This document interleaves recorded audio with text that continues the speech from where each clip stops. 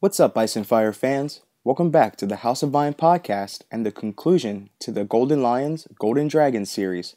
You've been waiting patiently for me to wrap this topic up, so let's hop right into trying to find an answer to the question I've been saving for last. Is Tyrion the only child of Lord Tywin? Of the three Lannister children, Tyrion is said to be the most like Tywin. Both of them are extremely intelligent, decisive, and cunning. We even see that during his short reign as Hand of the King, Tyrion could be just as politically astute as his Lord Father. Okay, so what? Having similar characteristics doesn't prove Tywin actually sired the youngest Lannister child, right? It only implies that Tyrion learned more from Tywin than his siblings. That said, these similarities do lead us back to A Feast for Crows, Jaime Chapter 5, when Genna Lannister speaks to her nephew. Remember, at first, we think she means this figuratively, that Tyrion mirrors Tywin in terms of his actions and how well he handles problems. In that sense, yes, Tyrion is his father's son. However, like I said back in part 1, I believe that Genna meant this literally. I think this was Genna's semi-subtle attempt at telling Jaime Tywin is not his real father. Don't forget, Tywin didn't speak to his sister for half a year after she said that to him. She even adds that men can be thundering great fools. We could say Tywin's foolishness revolved around him not wanting to agree with his sister that Tyrion is more like him than, say, Jaime. However, in my opinion, Tywin not speaking to his sister for 6 months seems a little dramatic, if that truly was the case. On the other hand, Tywin not speaking to Genna after she tried telling him that the twins are not his children makes a little bit more sense.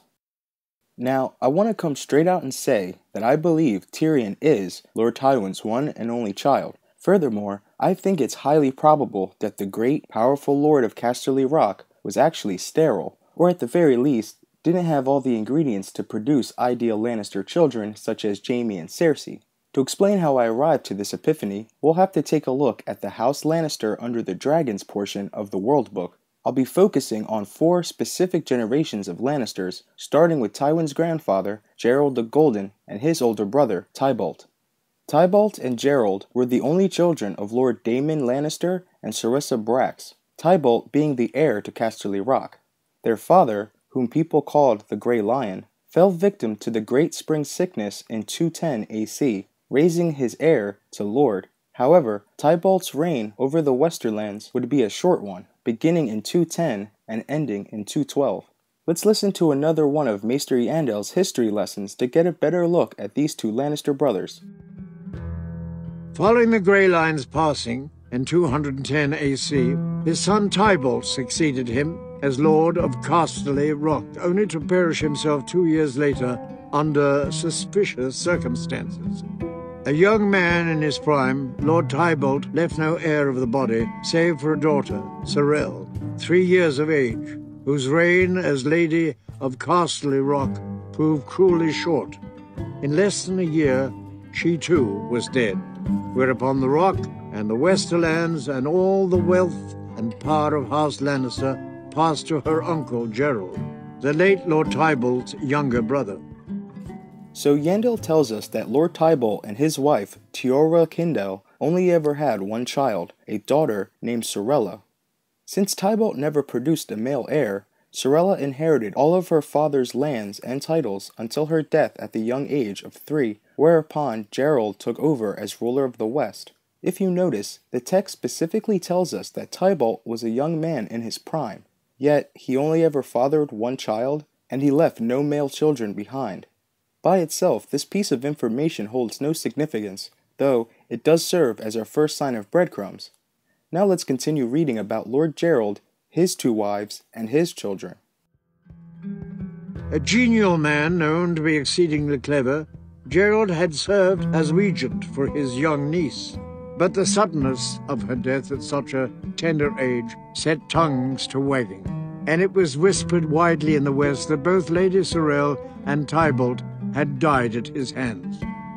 No man now living can say with certainty whether there was any truth to these whispers, for Gerald Lannister soon proved himself to be an exceptionally shrewd, able, and fair-minded lord, greatly increasing the wealth of House Lannister, the power of Casterly Rock, and the trade at Lannisport. he ruled the Westerlands for 31 years, earning the sobriquet Gerald the Golden. Yet the tragedies that befell House Lannister in the years that followed were proof enough for Lord Gerald's enemies. His beloved second wife, Lady Rowan, vanished under mysterious circumstances in 230 AC, less than a year after giving birth to his lordship's fourth and youngest son, Jason. We learn from Maester Yandel that Gerald's second wife, Rohan Weber, who you might remember from Duncan Eggs, The Sworn Sword, mysteriously disappeared soon after giving birth to their fourth son, Jason Lannister, Lady Joanna's father.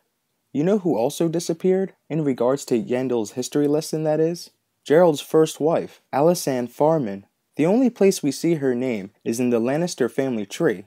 It is possible that she died, but since it is not mentioned specifically in the Lannister Family Tree, it's safe to assume that Gerald remarried after Lady Alysanne failed to produce him an heir. Considering Lady Rowan gave Gerald 4 children, all of which were boys, we're led to surmise that Alysanne was the problem, not Lord Gerald. This is where we find our second trace of breadcrumbs, and here's my reasoning. In the Greyjoys of Pike section of World, which, by the way, precedes the Westerlands section, so this should be fresh in your mind, we're told of how Dalton Greyjoy, the Red Kraken, captured Fair Isle during the dance. Dalton took 4 of Lord Farman's daughters as salt wives and gave the 5th daughter to his brother. The Red Kraken died without ever siring any true-born children, but had many with his salt wives. Since 4 out of however many salt wives he did have were Farmans, the likelihood of Dalton's children coming from these Farman women is extremely high. This forces me to question whether Lady Alysanne was truly to blame for not producing Gerald an heir. Later on, we're going to go over an event similar to the Gerald/Alysanne issue, which will help reinforce this particular theory. But before we move on, there is a small piece of information that helps keep this Alysanne issue afloat. Does anyone recall Jane Farman? Well, if you do, that's a nice and fire point to you, because I sure as hell didn't. To those of you who don't, let me fill you in. Jane was the childhood friend of Cersei, who accompanied her and Melara Heatherspoon to visit Maggie the Frog. Jane was the timid one of the 3 girls who ran out of the tent screaming after they woke the Woods Witch. It's during Cersei's dream that we learn that Jane still lives on Fair Isle, is married, and has whelped a 12 children. So, do you still think that Alysanne couldn't have children? Because other women from the same house might disagree. Moving on, let's get back to Gerald, his second wife, and the next generation of Lannisters that I want to discuss. Maester Yandel, if you would be so kind. Tywin, the eldest of his twin sons, died in battle in 233 AC while squaring for Lord Robert Reyne of Castamere during the Peak Uprising. Less well known, but no less baleful, are the dire effects the battle had upon the history of the West. Tywin Lannister had long been betrothed to the Red Lion's spirited young sister, Lady Ellen. This strong-willed and hot-tempered maiden, who had for years anticipated becoming the Lady of Casterly Rock, was unwilling to forsake that dream. In the aftermath of her betrothed's death, she persuaded his twin brother, Tyrion, to set aside his own betrothal to a daughter of Lord Rowan of Golden Grove and espouse her instead. Lord Gerald, it is said, opposed this match, but grief and age and illness had left him a pale shadow of his former self, and in the end he gave way. In 235 AC, in a double wedding at Casterly Rock, Sir Tyrion Lannister took Ellen Reyne to wife, whilst his younger brother Titus wed Jane Marbrand, a daughter of Lord Alan Marbrand of Ashmark. Twice a widower and ailing, Lord Gerald did not wed again. So after her marriage, Ellen of House Reyne became the Lady of Casterly Rock in all but name. As her good father retreated to his books and his bedchamber, Lady Ellen held a splendid court, staging a series of magnificent tourneys and balls, and filling the rock with artists, mummers, musicians, and reigns. Her brothers, Roger and Reynard, were ever at her side, and officers, honors, and lands were showered upon them, and upon her uncles, cousins, and nephews, and nieces as well. Lord Gerald's aged fool, an acerbic hunchback called Lord Toad, was heard to say, "Lady Ellen must surely be a sorceress, for she has made it rain inside the rock all year." In 236 AC, the pretender Daemon Blackfyre, third of his name, crossed the narrow sea and landed upon Mass's Hook with bitter steel and the Golden Company, intent on taking the Iron Throne. King Aegon V summoned leal lords from all across the Seven Kingdoms to oppose him, and the Fourth Blackfyre Rebellion began. It ended far more quickly than the pretender might have wished at the Battle of Wendwater Bridge. Afterward, the corpses of the Black Dragon slain choked the Wendwater and sent it overflowing its banks. The Royalists, in turn, lost fewer than 100 men, but amongst them was Sir Tyrion Lannister, heir to Castle Rock. So the four sons of Gerald and Roanne were the twins Tywin and Tion, then Tytos, then Jason. According to the age calculation on the Ice and Fire wiki, the twins were born sometime between 211 and 219 AC. Now, we have no idea whether Tywin and Tion were identical twins or fraternal, since there is no description of either of them in the World Book. However, according to the U.S. National Library of Medicine, and I'm definitely paraphrasing here, having fraternal twins is hereditary, while identical twins are more of a luck of the draw type situation. Now yes, we have no idea how genetics work in this world. Putting that aside, Jaime and Cersei are fraternal twins, so this twin gene might have been passed down to them from Joanna's father, Jason, who are Tywin and Tion's youngest brother. We'll discuss this more later. We're told Tywin dies before wedding Lady Ellen Rain. However, Tion does marry her in 235 AC in a double wedding with his younger brother Tytos and a lady of House Marbrand. Sadly though, in the following year, Tion goes off and gets himself killed. Oh look, more breadcrumbs. Tion dies without ever fathering children. There is no way that a newly wedded man would go off to war without trying to make some kids. Lady Ellen wasn't preggo when he died. This is starting to give us an idea of where this trail of breadcrumbs is leading us. Maybe Tion couldn't have children. Well, more likely it was that he didn't have enough time. There seems to be a growing pattern in which Lannister men take a while to finally father Lannister boys. Now let's talk about the timing in which these children were born. We already know that Tywin Lannister was the firstborn along with his twin, Tion. As of 211, Roanne is not married to Gerald. However, it is possible that Roanne marries Gerald in that year, meaning, technically, 211 AC is the first possible year for the twins' birth. That said, they were probably born somewhere in between. Tytos was born in 220, with Jason born 9 years later, so I'm thinking the twins were born earliest 213, 214 AC. Okay, so let's stop for a second, listen to another passage, then we can continue discussing Lady Ellen, Tytos, and his wife, Jane Marbrand. The loss of the second of his glorious twins might well have been expected to break their grieving father, Lord Gerald, but curiously, the opposite seemed to be the case. As Sir Tyrion's body was laid to rest within Castle Rock, Gerald the Golden roused himself and took firm hold of the Westerlands once more, intent on doing all he could to prepare his third-born son, the weak-willed and unpromising boy Tytos, to succeed him. The reign of the Rains was at an end. Lady Ellen's brother soon departed Castle Rock for Castamere, accompanied by many of the other Rains. Lady Ellen remained, but her influence dwindled, while that of Lady Jane grew. Soon the rivalry between Sir Tyrion's widow and Tytos' wife became truly ugly, if the rumors set down by Maester Belden can be believed.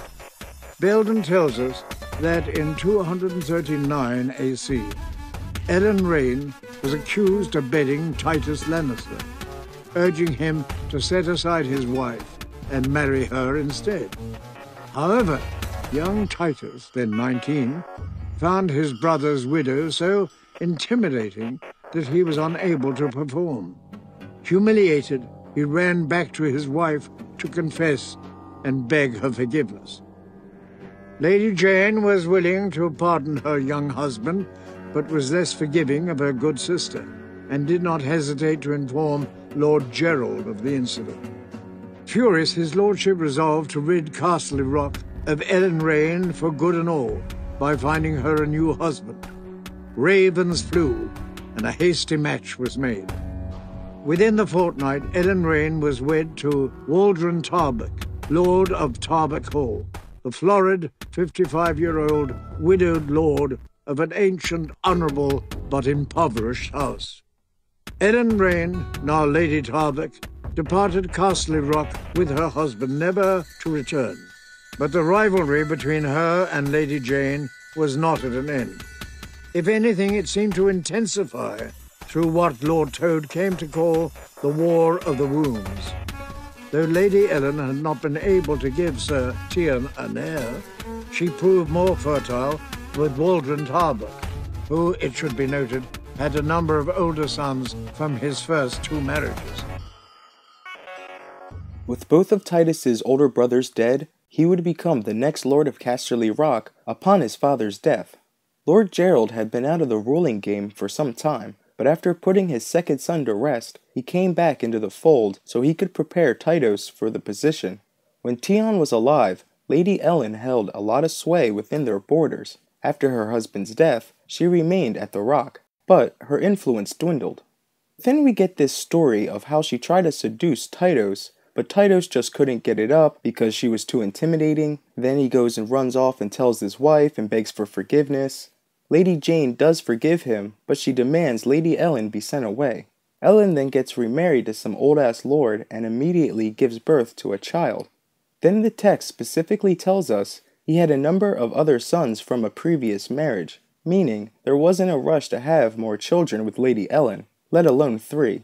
This takes us back to her marriage with Tyrion and their lack of children. I'm really starting to think that certain Lannister men have a few issues in the reproduction department. Also, this semi-love affair involving Ellen, Titus, and Jane is very similar to the one involving Aerys, Rhaella, and Joanna. The king and Joanna are caught, his sister-wife forgives him, but demands Joanna be sent away. Alright, so we're at the halfway point. Let's move on. We get to the next generation, the children of Titus and Jason. Titus was 15 when he married Jane Marbrand. By this point in time, the Lannister numbers are pretty low, not to mention that Jason is only 6 at this time. Titus did father a very hefty brood. It is very strange that he waited 7 years to get those Lannister numbers back up. Titus was 2 and 20 when Tywin was born, in the year 242 AC. Then his siblings are born. Kevin in 244, followed by a girl, Genna, in 245. Then 5 years later, they have another boy named Tyget. Then finally Garion in 255 AC, resulting in Lady Jane's death. Now, this definitely raises a few questions regarding Tywin and Garion as compared with Joanna's death following Tyrion. If Tywin resented Tyrion as much as he did, holding him responsible for Joanna's death, wanting to kill him as a baby, as well as subjecting him to horrific acts of sexual violence, you know, the whole Tysha incident, it's strange that Tywin places no blame on Garion for killing his mother. He doesn't even show a fraction of that kind of cruelty to his little brother. Sorry, I'm getting a little sidetracked. Anyway, let's move on to Jason and his children. It doesn't seem Jason had a problem fathering children, but there are a few breadcrumbs involving them. Before getting married, Jason fathered a bastard with a serving girl who they named Lenora Hill. In later years, Sir Jason would go on to have true-born children with 2 different wives, a boy and a girl with his first wife, Ally Stackspear, later marrying Marla Prester. Okay, so this takes us back to the whole fraternal twins issue surrounding Tywald and Tyrion and Jaime and Cersei. With Marla, Jason fathered 6 children, but only 2 of them survived, Joanna and Stefford. Look closely at what the Lannister Family Tree says. The 4 children that died were 2 male, then 2 female. I have a pretty strong feeling that these children were 2 sets of twins. This might actually be our one and only clue suggesting Tywald and Tion were fraternal twins, not identical. I say this because Jason was a son of Gerald and Roanne. This twin gene could have been passed to Titus and Jason. Since we're told Jason had 2 sets of twins that died, I think it's a clue left by Martin telling us Jason passed the gene to Joanna since she herself gave birth to twins.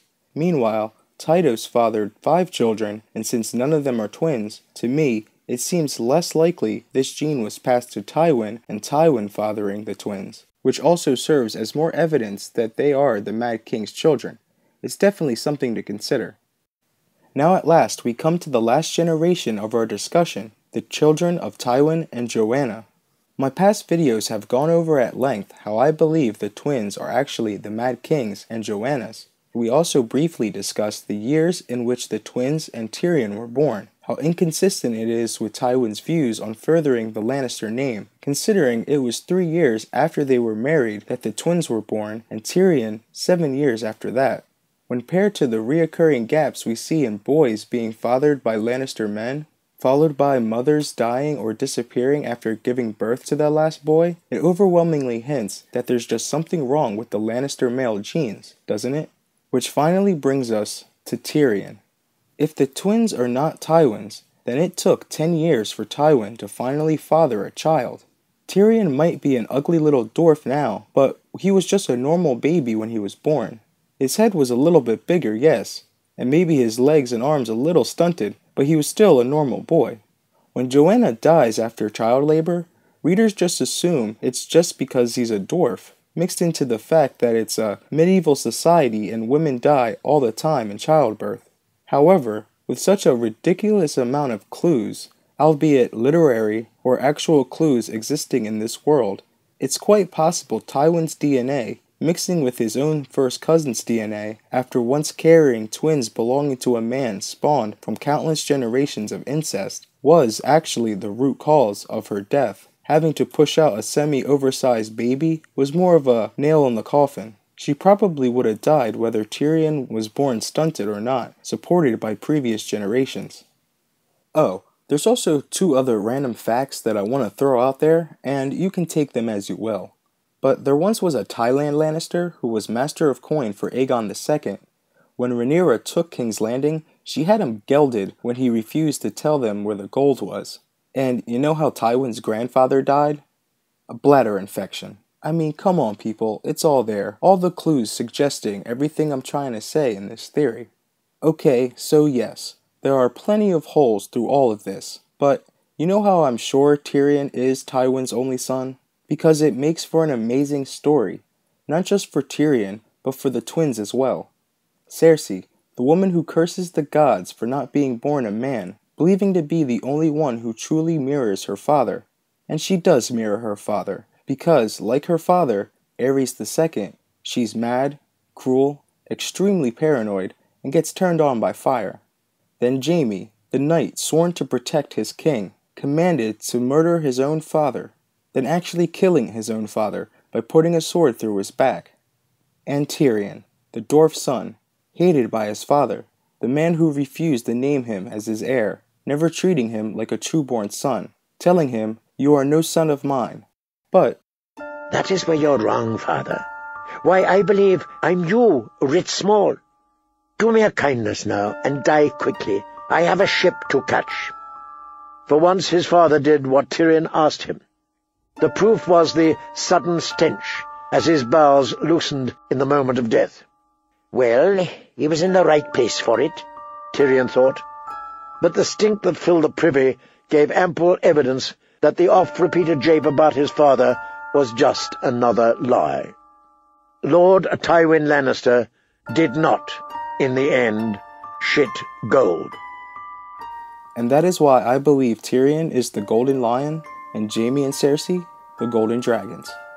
So there we have it, folks. 7 hells. This fan theory was a bitch. There's so much material to consider, but now that the series is finished, what do you think? Let me know in the comments below. Go ahead and pick holes through this theory, and let me know what I left out or what I should reconsider. Oh, and as for what I got coming up next, I haven't forgotten about the Euron Greyjoy biography, plus I'm going to wrap up the Kevan Lannister breakdown, followed by a new breakdown series. It will either be Catelyn 5, A Storm of Swords, or Bran 3, A Game of Thrones. Catelyn's chapter involves Robb naming his heir before the Red Wedding. Bran's is the chapter after his fall, his first dream with the three-eyed crow. Thanks for watching, and as always, share, like, and subscribe to stay updated and be the first to watch newly uploaded videos.